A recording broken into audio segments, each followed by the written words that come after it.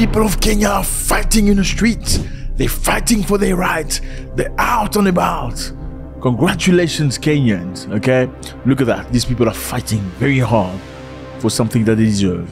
When you see people walk like this in the street, screaming, jumping, breaking things, they're clearly fighting for something important. Yeah, so it's been happening in Kenya for the past couple of days. People are out in the streets fighting against tax. So Kenyans have found themselves in a situation where they have to pay extra tax for many basic things. So fellas, Kenyans are fighting for one thing very simple.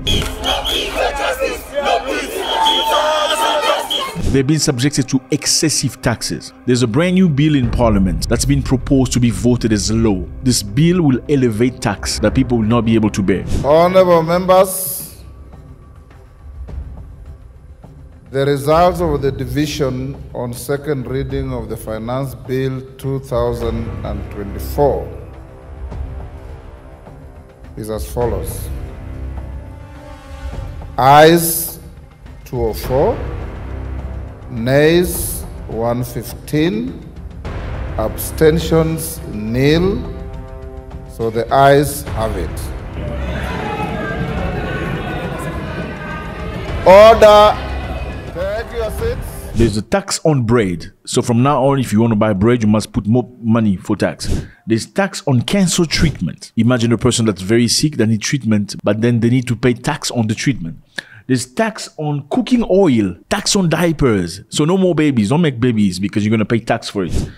Digital tax. Digital tax is a tax for you to get on the internet. Before you get on the internet, you have to pay digital tax. Crazy stuff. There's tax on M-Pesa. M-Pesa is a system that allows you to send money from a mobile phone to another person in a village without going through the bank. So you can just send them money. They will see the codes in the mobile phone and go to an agent and get the money. So now, from now on, if you want to send some money to your cousin in the village or your grandmother, and $100, now you have to pay tax to the government for sending $100 to your mom or your grandmother. Crazy, isn't it? What did the government do for you to have to pay that tax? Crazy stuff. Tax on motor vehicle. So if you own a car, you need to pay tax for owning a car. Tax on solar. So you can have electricity on solar system, but you have to pay tax for it. There's tax on pad. Yeah? Tax on pad, female pad. Yeah, you got me right. That's pads that women need to use for, you know what I mean? That's crazy. So the Kenyan people have come down the street to ask for equality. This is unacceptable. Nationwide demonstrations have erupted in Kenya over controversial tax bill, the Financial Bill 2024. Initially presented to Parliament in May, has sparkled discontentment with the increase in an array of taxes and levies for Kenyans. The mass protests initially organized in the capital city, Nairobi, have spread across the country. Demonstrations have taken place in almost every single city. So fellas, let's understand this. William Ruto is this man. He's the president of Kenya. Good man. Good looking, very kind, apparently, okay? William Ruto has done some good things. I mean, yeah, let's go through it. The reason why you have tax today, it's because Mr. Ruto believes that the country is indebted. So he's trying to find ways to sort of bring the country up to pay the debt from the borrowers and be less dependent on international institutions like World Bank and IMF. You know, most of the time when World Bank gives you money, they want to dictate your local policies. They want to dictate your local politics and what your choices are. Sometimes they say before they give you money, you have to allow men to like other men. You know what I mean? So William Ruto feels like the country is too dependent on these institutions. And one of the best ways to avoid them at all is to get the people to contribute more into a basket that will help the people grow. So theoretically, it sounds great. We're going to get the people in the country to pay more money, you know, so that we don't have to borrow money from anybody else from outside, so we can resolve our own issues without having anybody to interfere with our own choices. Because usually when somebody borrows you and gives you, especially these institutions, they want to dictate how you proceed. If you want to build a school, they're going to tell you which company to use to build the school. You want to build roads or hospitals, they want to tell you who to cooperate with. Now, so Ruto feels like the country is too indebted. Kenya's external debt reached $39.2 billion in 2024. One of the main goals established by William Ruto is to try to bring this debt down. So theoretically, it sounds really good. Okay, bringing money together so that you can get things going, tax on things. But practically, it's very complicated because when you tax bread to somebody who barely earn any money from any jobs, it becomes very difficult. Because before you get money from me, you need to create jobs where I can get salary from. There aren't necessarily jobs for everybody in Kenya. And people who have jobs, especially government jobs or state jobs, are not very happy with their salaries and the conditions. Let me just remind you, a while back, Kenyan doctors that worked in government hospital were marching in the street of Nairobi a few months ago. Why? Because of the salary. They were not happy with the salary. Not very happy with the treatment. They wanted more opportunities. They also wanted an insurance for their families, meaning if my wife or my child is sick, they can come to the hospital and get treated. After all, I'm not a doctor. I'm providing a service for the state. But William Ruto couldn't respond to that. His response to them was, I am telling our friends, the doctors, that we mind about them, we value the service they give to our nation, but we must live within our means. The resources we have are only sufficient to pay 70,000 shillings for intern doctors. It is not a salary, it is a stipend for only 1 year, and then they will be employed.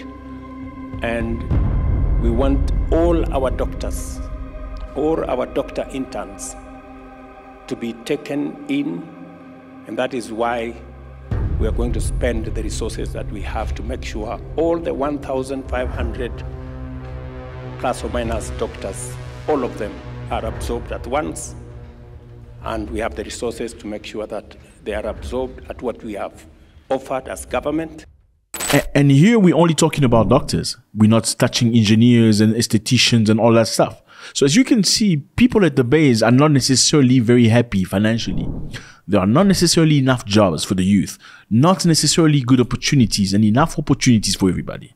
But all of a sudden, boom, I want to hit you with tax. Tax on bread, tax on cancer treatment, tax on cars, tax on oil, tax on pad, tax on baby oil, tax, yeah, that's crazy.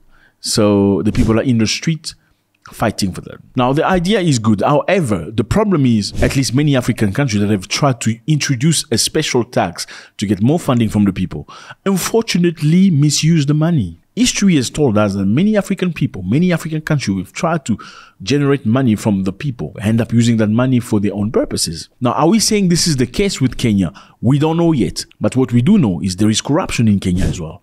So if you bring the level of corruption down, if you clamp down on people that bleed the funding from the government, and you bring down government waste, wasting money on unnecessary projects, wasting money on unnecessary tenders, you could get enough money to start paying the debt that Kenya need to pay without having the people in the street, the everyday Joe, John, Patrick, paying a special tax every time they go buy bread.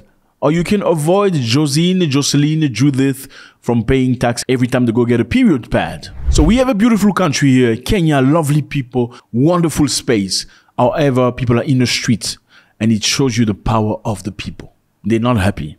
Look, government can be as powerful as they like. They're just a very limited number of human beings. They cannot necessarily control millions of people when they want something specific. People have come down the street wanting to go to parliament, and they've been stopped by the police. And there have been reports of people being taken away, disappearing. This type of situations, unfortunately, happens quite a lot in many African countries, where people come in the streets asking for something that's meaningful, but unfortunately, the government will send the secret police or the police dressed in civilian clothes to take those people away and make them disappear. And unfortunately, some of them disappear for good. Now, Watchdog, the human rights, have accused authorities of abducting protesters in violation of the law. This is not me saying, they are saying. And the Kenyan Human Rights Commission said abduction had mostly occurred at night and were conducted by police officers in civilian clothes and unmarked cars. So this is the problem, fellas, in Africa. Most of the times, people will come in the street claiming something absolutely correct. Like, if they bring the tax down, the police officer will also profit because he won't have to pay those taxes. Even though he's busy working for the government, trying to arrest the civilian man walking in the street, trying to arrest the civilian man that's protesting, he doesn't understand that the civilian man is marching for his right.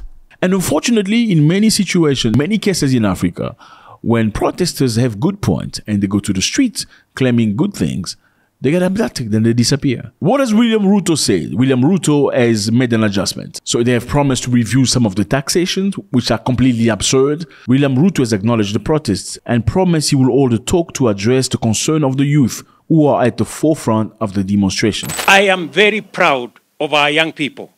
They have stepped forward tribeless. They have stepped forward peaceful. And I want to tell them, we are going to engage them. We are going to have a conversation so that together we can build a greater nation. So what's very interesting to note here is many young men, young people, young women came to the street. They are the leading force of this protest. So tax on bread, tax on cancer treatment, tax on food, tax on cooking oil, tax on diapers, digital tax, tax on M-Pesa, tax on your solar system, tax on your motor vehicle. People have just said enough.